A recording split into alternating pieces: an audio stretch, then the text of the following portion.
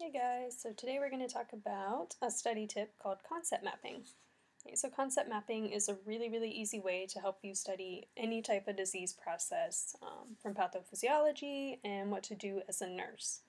Okay, so I have a belief that you can really do any kind of concept map and you can really look at every single type of disease process using three different questions. A, what is it? B, how do you treat it? Okay, and C, what do we teach them? All right, so I'm going to go into those three questions and how to set up concept maps. Okay, so what is a concept map? Concept maps are really just what I was talking about. Okay, so you're breaking down each disease process with those simple three questions. Okay, and this might be in a list format. Okay, so like I have on the bottom here with the three questions, or you can put it in a pretty picture. Okay, so it just depends on what kind of learner you are. If you like to look at pictures and you can remember, those pretty bubbles, then that's the best way to set it up. If you're like me and you just like boom, boom, boom, set it up as a list. Right? I'm going to show you both ways and an example with those. All right, so remember to keep it simple. Right? There's so many issues and so many ideas with every disease process that you can't possibly remember every little thing about it. So if you keep it to these three questions, you can kind of break it down and make it smaller and just easier to remember. All right, so remember, what is it? How do we treat it? And what do we teach them? All right, so that first question, what is it? So when we're asking what is it, we're really asking what is the illness or disease process that we're looking at. So i.e., what are the signs and symptoms? What is the patient presenting with, right? So what does it look like? Okay? And also you're going to look at diagnostic tests. So how are we going to prove that that illness is pneumonia or heart failure? Okay? So any one of those. So these are the what is it and basically how do we know that it's that disease process. The how do we treat it? That's our step 2. This can be broken down into 2 separate parts. And we're going to break it down to medical interventions and nursing interventions. Okay, so medical interventions being medications, surgeries, invasive procedures, right? Anything that nurses cannot order would be our medical interventions. Nursing interventions are going to be bedside care, right? And the example that I'm going to talk about in a few slides is pneumonia. Right, so there's lots of nursing interventions with something like pneumonia, and pretty much most disease processes. Right, this is your second step. How do we treat it? And that third step, what do we teach them? So this really means patient education, right? And as nurses, you're going to be doing a lot of patient education. So you have to think about what you're going to teach them before, during, or after.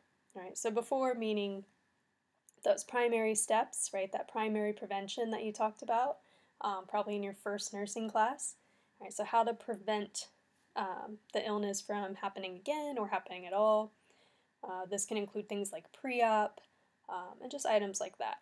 Right, so teaching during is obviously when they're in the hospital or in the clinic, and these are going to be based on your best practices for full recovery. So in the example of pneumonia, you're going to be teaching them obviously to get plenty of rest and drink lots of fluids, right? So things that are going to help them get better quicker.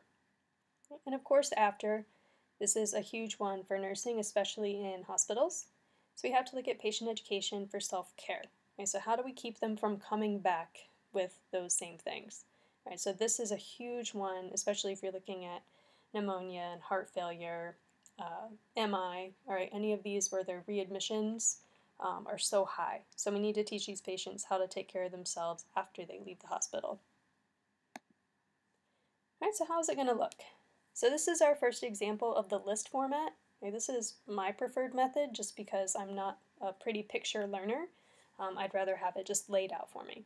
So in this example, we're talking about pneumonia, and I have the 3 questions here. So what is it? Signs and symptoms of pneumonia, you're going to be short of breath, have chest pain, they might complain of that thick green sputum, of course a cough, you're going to hear crackles, right? So remember those signs and symptoms can also include your nursing assessment when they come in to the facility.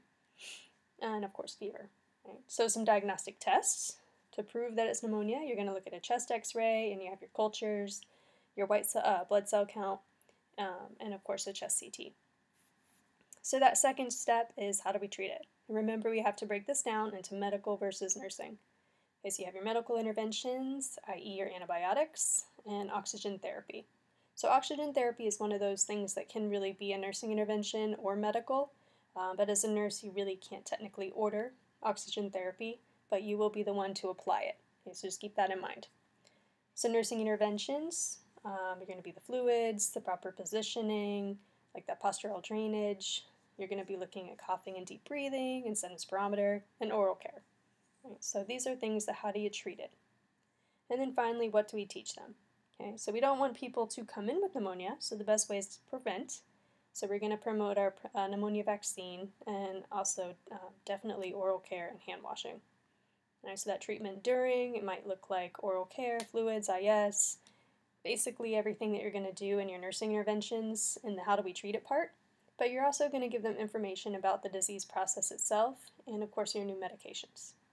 And then after, we want plenty of rest and fluids. We're making sure they take those full dose of antibiotics and of course their follow-up appointments. All right, so again, that was just an example using pneumonia because it's a pretty easy disease process to look at. Just breaking it down into those 3 questions.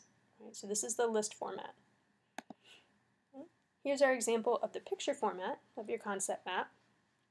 And again, it has the exact same things as the page before, so I'm not going to read all of them, okay, but it's just a different way to look at it. So it really just depends on what you like better. If you like that list format, okay, now go back to that, like this, and this looks a little crowded just because this is a PowerPoint slide, but it doesn't have to look crowded like that, right? Or you can make it pretty in your bubble format. So that is concept mapping, and again, it really does work for everything, right? So the 3-question concept map, it can work for all diseases, it can even work for different procedures, and of course, like the sequela of any disease. And remember to keep it simple, right? So don't read too much into it. You guys have those huge nursing textbooks, and there's just page after page after page of information on every single disease. Keep it simple, okay? What is it? How do we treat it? What do we teach them? And of course, pick a method that works for you, right? If your brain likes pictures and pretty bubbles, go with that. If your brain likes a list, stick to it. Okay? And that is our concept map. See you guys later.